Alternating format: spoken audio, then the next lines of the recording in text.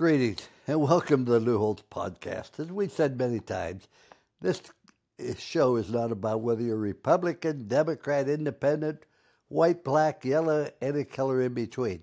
It's about the culture of this country. Any great organization, whether it be a country or a business, is determined by the culture. And we've lost an awful lot of our cultures, and we feel very blessed today to have an individual who's helped the culture of this country greatly. Coach Joe Kennedy is a 20-year veteran of the Marines, was assistant coach for the Bremerton High School varsity football team. Before he'd even coached his first game, the Marine-turned football coach made a commitment to God that he would give thanks at the conclusion of each game for the opportunity to work with young people and the opportunity to coach such a great game and be able to influence people's lives through football. This was met with disapproval from the school district that turned into a lengthy court battle. On June 27th, 2022, the Supreme Court ruled in favor of Coach Kennedy and the First Amendment right, and on March 8th, 2023, Coach Kennedy was officially reinstated as assistant coach. Joe and his wife Denise reside currently in Pensacola, Florida. A film inspired by his life is in development, and he continues to speak across the country, promoting freedom of speech. His new book, Average Joe, is available for purchase nationwide. So we're very, very delighted to welcome Joe Kennedy. It's our pleasure to have you on this show. And you've been through so much the last couple of years. Thank you, Coach. Before we get into that, but first I'd like to hear how you got your start in coaching. Can you share a little bit about your background? Yeah, so I was too small to play high school football. I was just a little guy. I was always in trouble. I got kicked out of every single school I ever went to, always fighting. I was an angry kid. I needed to find some place to put all that anger, and it seemed like the Marine Corps was the right place to go because I was in group homes and foster homes and boys' homes. So I grew up without really a good family or any role models in my life. And after I joined the Marine Corps, and that was it. I found what I thought was my calling at the time. And then after I retired from the Marine Corps, man, God got a hold of me, and next thing I know, I'm coaching high school football. Yeah, not a greater profession than that because, you can make a lot of money, Joe, but when you die, that is. But when you're in coaching, you have a chance to be significant. That's where you help other people be successful, and that lasts many a lifetime. Now, this has amazed me. You're a former atheist. Why did you decide to start praying at the end of football games?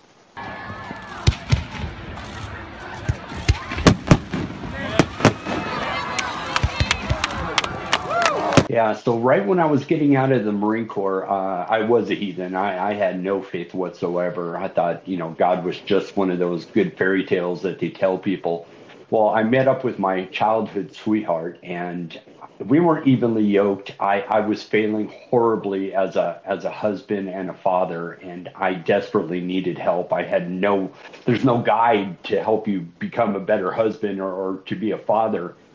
And next thing I know, I'm up on the altar and I'm telling God, I said, if you give me my wife, I'll give you my life. So I dedicated my life to him. And not even a year later, I just got approached to start coaching football. Now, I don't know anything about football, which is really interesting.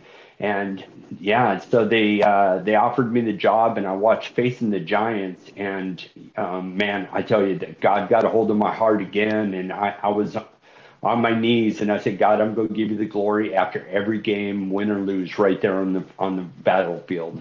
Well, I find this, Joe, that having a faith in God does not eliminate you from problems.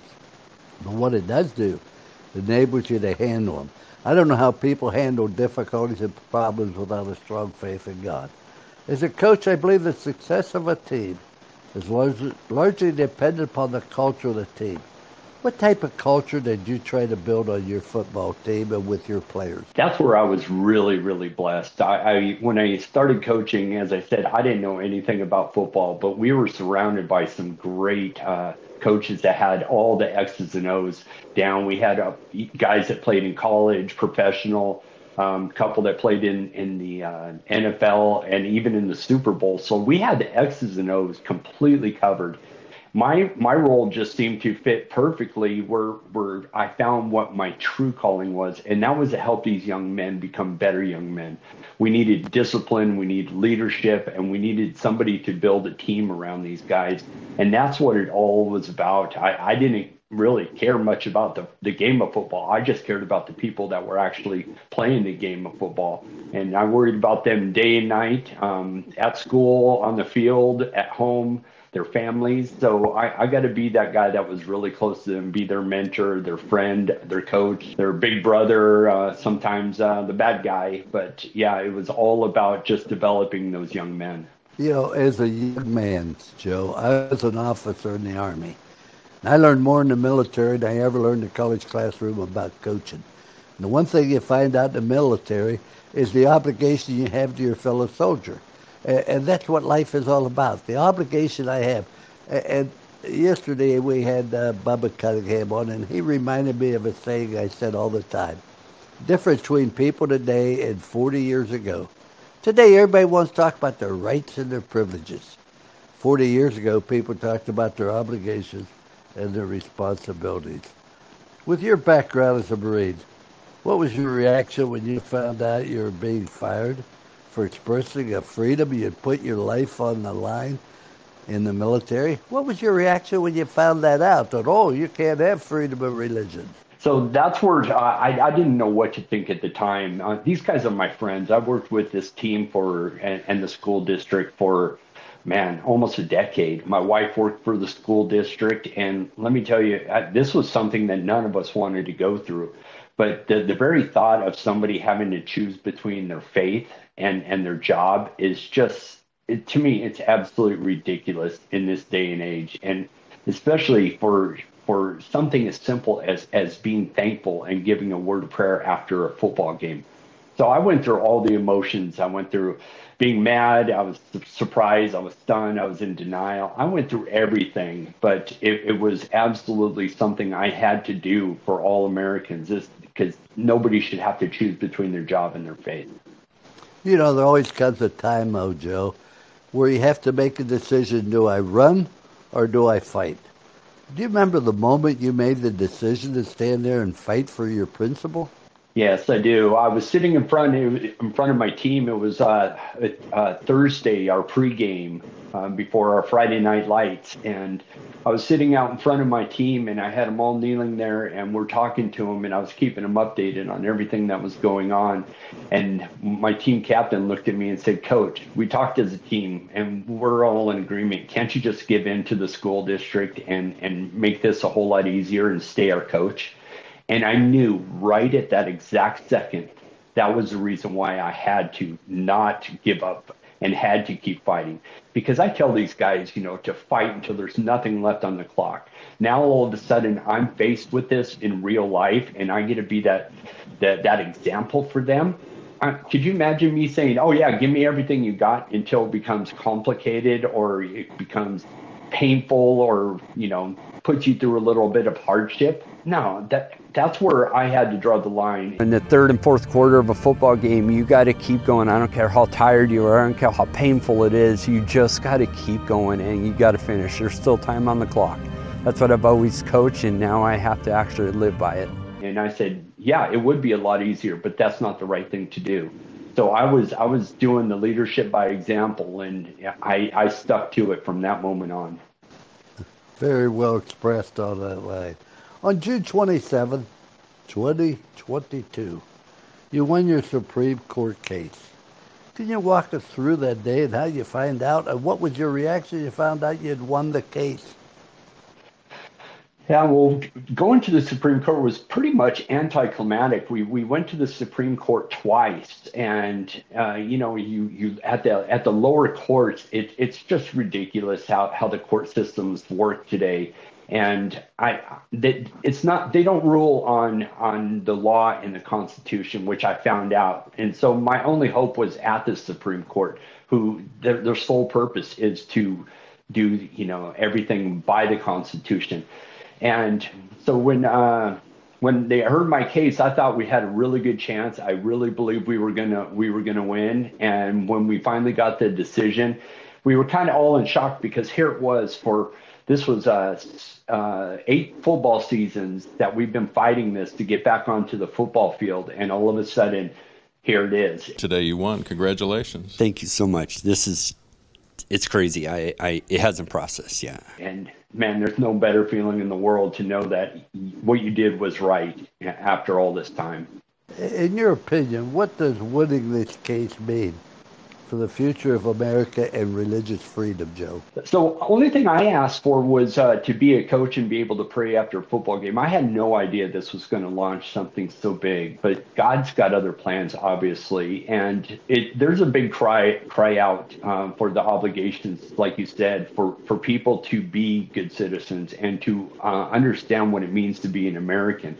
And that's what the Supreme Court did, is they just opened up the First Amendment and gave us the religious liberty that we're supposed to have. I mean, it's really easy to read the First Amendment, and the freedom of speech and the freedom, of religion and the free exercise. Those all work absolutely together, and they're not opposing forces. And that's what the Supreme Court did, is just clarified that and got rid of bad case law, which has been on the books for, 50-something years. So we have more religious freedom now than probably you and I have had in our entire lifetime. And that's just a great place for America to be, where we can open the doors and not have to hide our faith in the public square and at our schools. We could totally be, who we are and express our faith in the way that we want to. I know you've had the opportunity to meet President Trump on several occasions, as I have. What was your reaction the first time you met him, and how did you get to know him, and what are your thoughts now? Thank you very much. Mr. President, Coach Kennedy, we talked a few times. I coach over in Bremerton High School in Bremerton, Washington, and I was fired for praying after football games. And it's just so nice to have First Liberty representing me and having a president that has the guts to stand up for us. So I appreciate it, sir. Thank you, Coach. Hoorah. Good coach, too. He's a good coach. Yeah, another one of those coincidences. I happened to be at an event that Mike Berry invited me to, so I was just a guest sitting in the back of the room, and Trump started talking and started telling my story right there in front of all these people. I think that is absolutely outrageous. I think it's outrageous. I think it's very, very sad and outrageous. Okay? Religious liberty. Hey, it's about religious liberty.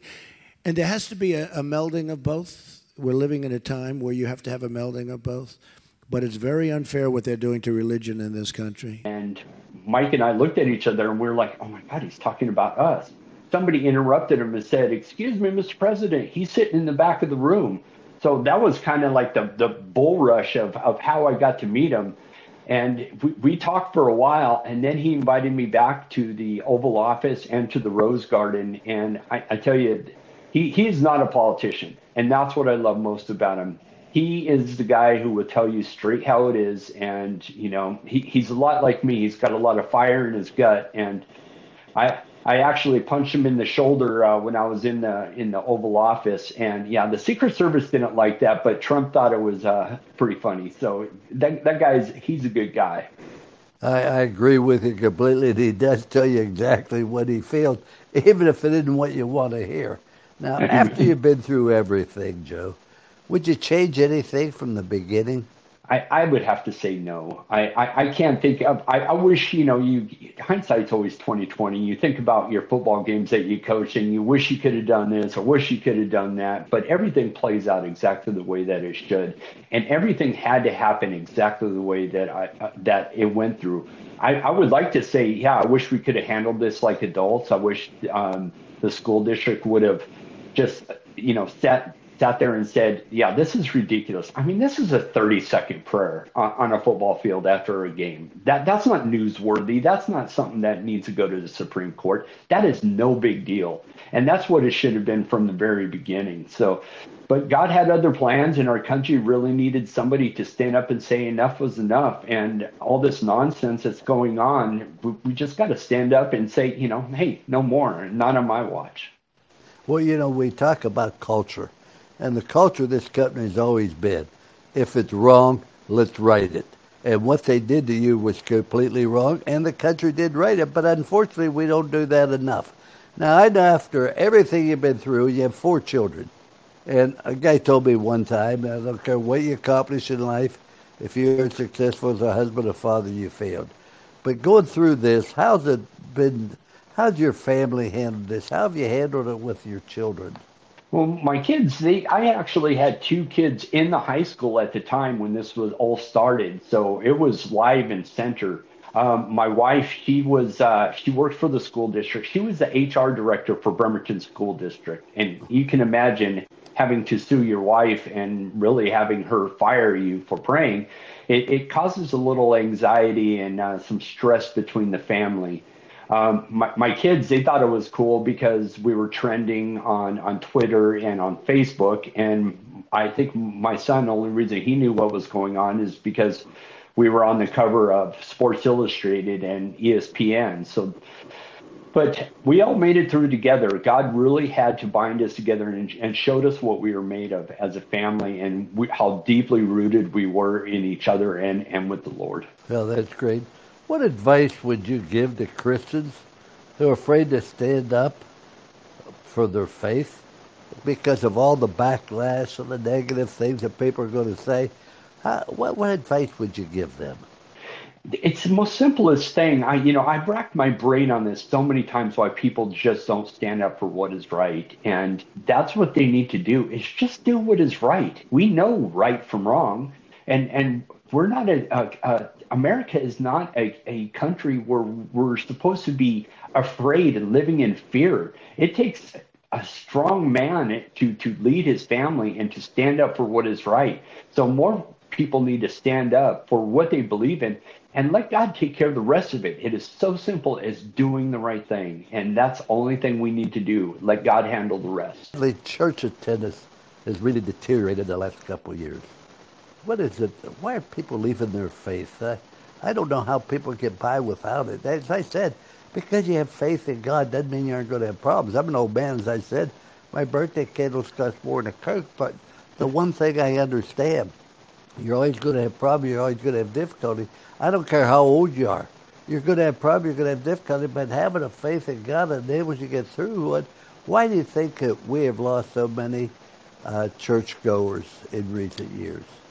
That's a fascinating question. The whole breakdown of our system just seems to be collapsing. The family environment itself, I think, is probably one of the root causes of that. Fathers are not being fathers.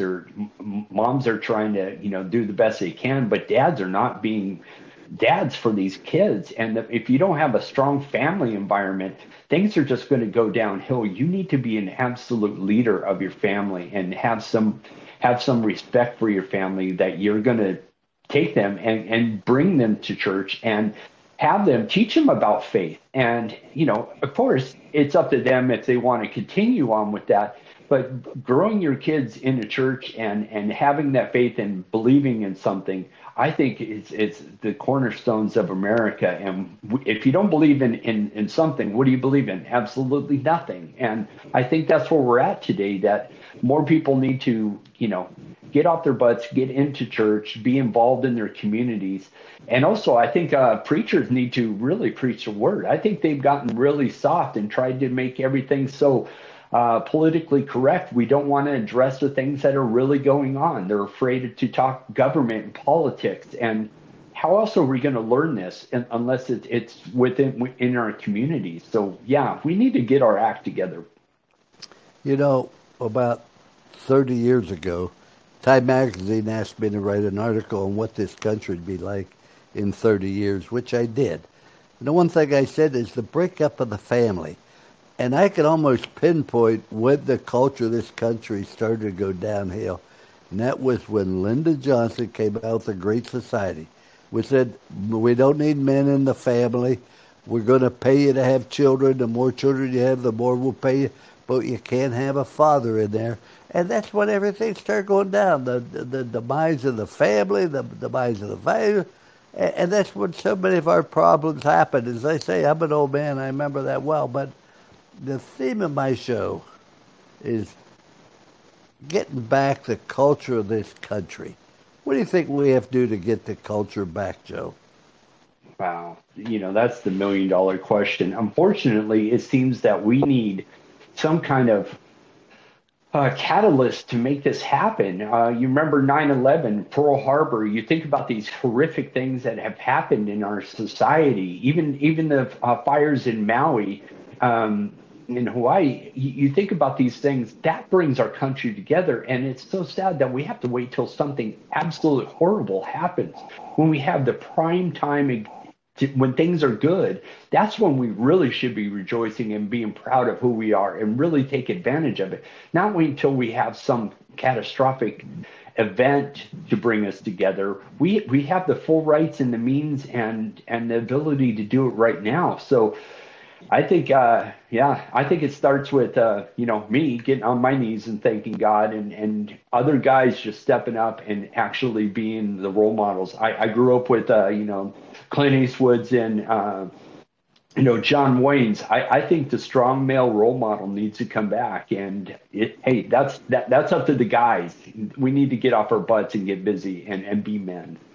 Statistics prove, Joe, that a child that comes out of a two-parent home has a much better chance to graduate, become a good citizen, stay out of jail, things along that line.